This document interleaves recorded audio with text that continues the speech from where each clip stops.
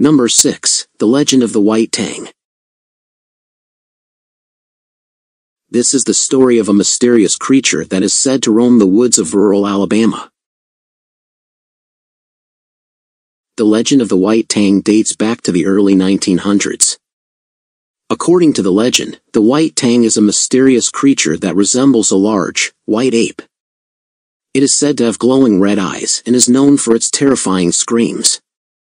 The White Thang is said to inhabit the forests of rural Alabama, and sightings of the creature have been reported by locals for generations.